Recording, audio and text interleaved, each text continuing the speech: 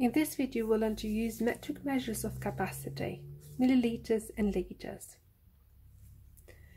So as we said before, metric measures are different from the other measures like imperial, an example of which is ounces. As you can see, milliliters and liters, they have the word litre in there, litre, which sounds like meter as well.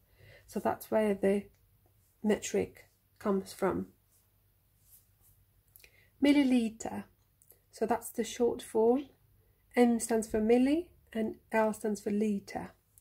We measure in milliliters medicine, so or very small amounts. Maybe oil you're going to put when you cook, how much oil you're going to put. So milliliters, I'll show you a milliliter. So here is how much a milliliter is. So there we have 1, 2, 3, 4, 5 milliliters. So you administer medicine with this, and that is how much a milliliter. So it's a really small amount, a milliliter.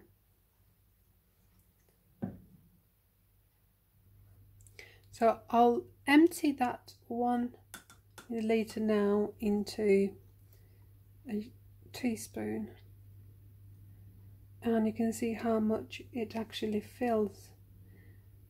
And I'll add another 1.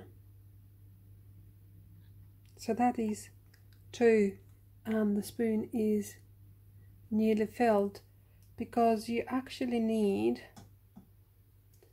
2.5 milliliters to fill a teaspoon. So I've added just another half, so that gives you 2.5.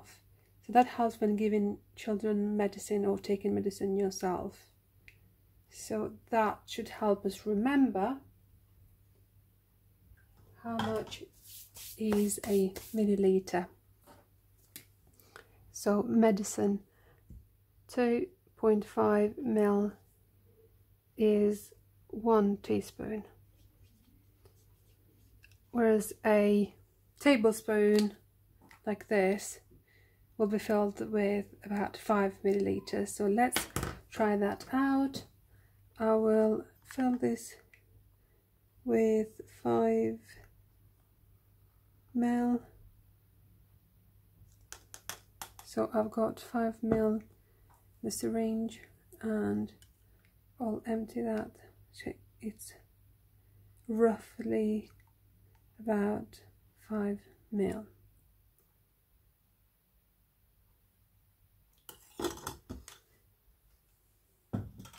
So I'll add that as well. So 5 ml makes a tablespoon.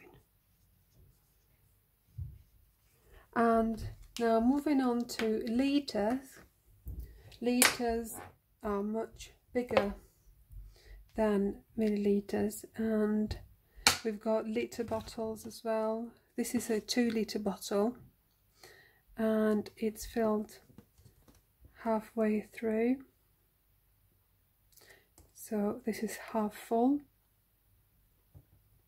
and that makes 1 litre. So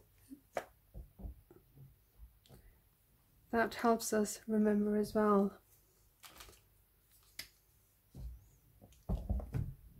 So water bottle is about 1 litre. And I will try and write some clues to help us remember now how many in each of them.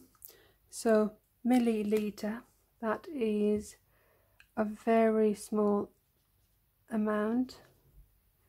Milliliter, not millimeter. So I'll change that to milliliter. There are 1,000 milliliters in 1 litre. So 1,000 milliliters makes 1 litre. So that's what you've got to remember.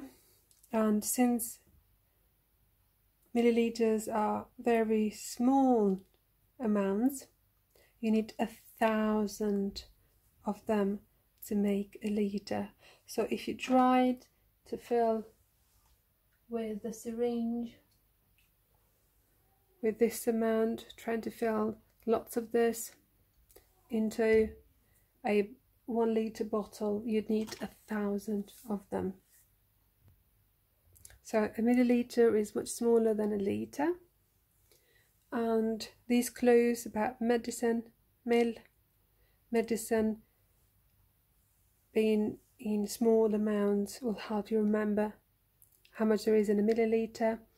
And litre, we've got water bottles or Coke or whatever you drink, or orange juice. So litre bottles, have a look at them and try and use those to estimate the capacity of other objects or other containers. And how do we actually measure the capacity?